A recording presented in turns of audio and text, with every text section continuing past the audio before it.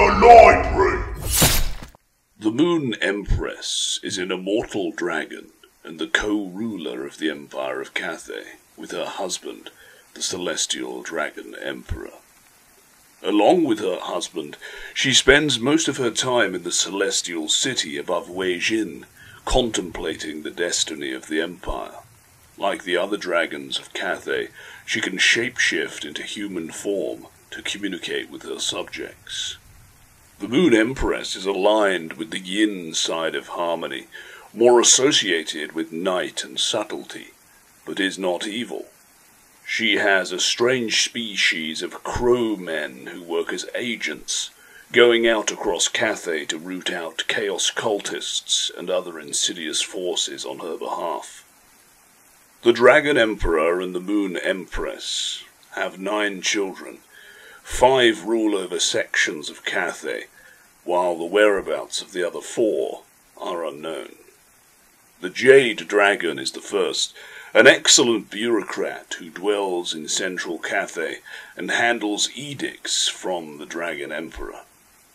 Li Dao, the Fire Dragon, ruler of the southern provinces, is nominal ruler of the mountains of heaven, master of the burning winds and lord of the phoenix, who guards against Ind and the Nagas of Khuresh, who may approach from the south. Yin Yin is the Azure Sea Dragon, ruler of the eastern provinces and the admiral of the Grand Dragon Fleet.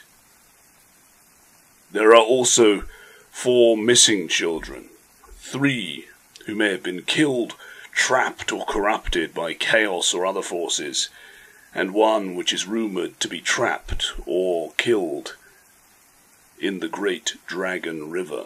But the last true, definitely living dragons are our focus.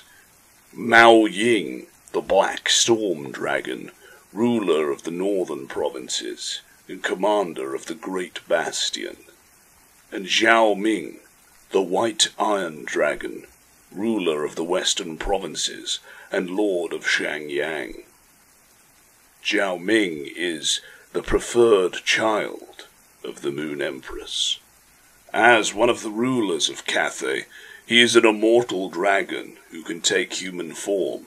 This makes him an incredibly powerful combatant, an amazing sorcerer, and a natural leader.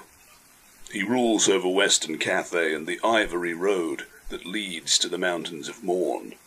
A hardened frontier warrior, he maintains the western edge of the empire and keeps the desert clans in order. This area is a less defended, if less chaotic, and chaotic in the sense of the factions of the north area of the world. The western provinces contain beasts and men of all sorts coming from further west, as well as the regular incursions of skaven and ogres from the Warpstone Desert and the Mountains of Morn. The creation of the Great Moor still hangs heavy on this area, even as an uneasy peace maintains. Many trade caravans leave Cathay from Zhao's domain, and particularly to and from the mighty city of Shangyang, seen as a gateway to the west, and should they be successful, he will reap the wealth and prestige, which is usually important to the Iron Dragon, as he is not as beloved by his father as his older sister, although rumours say the Moon Empress has a soft spot for her son, her preferred child. Zhao Ming is a natural-born warrior, although less innately skilled than his sister to the north. He is talented as an alchemist and shows great preference for the art among his armies, leading to presence of sorcerous cabals of metal wizards in Zhao Ming's realm, much to the chagrin of those that find the insidious magics worrying for the Empire, such as the Jade Dragon, who sees the encouragement of sorcerous organizations outside the Celestial Court as dangerous to the Empire's stability. These sorcerers help the Iron Dragon in his experiments of alchemy. Many magical weapons and armor are forged inside the dragon cities. These cabals use the city of Shangyang as a base for their expeditions to the Warpstone Desert. Some never return. Others come back loaded with exotic ores that end up in the forges, with the Iron Dragon as enthusiastic as any of the other alchemists to begin experimenting. Zhao Ming is as skilled as an artisan as those drawn to him, since he has a dragon's lifespan to perfect such expertise and research the mysteries of arcane metallurgy. The strange elements found in the Warpstone Desert have only deepened Zhao's fascination and understanding of alchemy, but also many fear his mind is permanently damaged from the exposure, and many eccentricities or erratic behaviors that he displays are very worrying to his siblings. While the other dragons are cold-blooded and detached from the mortals they rule, the Iron Dragon will share a jape or even drink with his followers. Such mortal behavior inspires loyalty within his legions, but makes him stand apart from his kin. This makes him far more gregarious as a character than his eldest sister, Miao Ying, and he gets especially offended by her aloofness. In any case, even if his siblings look upon him with suspicion, the Moon Empress is very fond of her son, and will shield him from ire when the family assemblies become less than harmonic. Miao Ying, the Storm Dragon, master of the storm winds, and supreme matriarch of Nangao, is the ruler of the northern provinces of Cathay and castellan of the Great Bastion. As the eldest child of the imperial family, she is an immortal dragon that can take human form.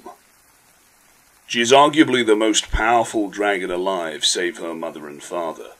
Immense power and immense responsibility land on her shoulders, and she can seem cold and aloof in comparison to her siblings. The defense of the realm, the future of Grand Cathay, and much more is quite the burden to bear. Cold and aloof, she has ruled over the northern provinces for centuries, and maintains their defences with strength of arms and wondrous war machines. For the Great Bastion is the shield that protects Cathay from the ruinous powers of the north, and while it stands strong, so too does Cathay prosper. Largely considered the favourite of her father by the other dragons, the Storm Dragon lords her position over her siblings, and when they meet often stands apart from them. Her younger brother Zhao Ming in particular is far more gregarious, and they clash often, personality-wise.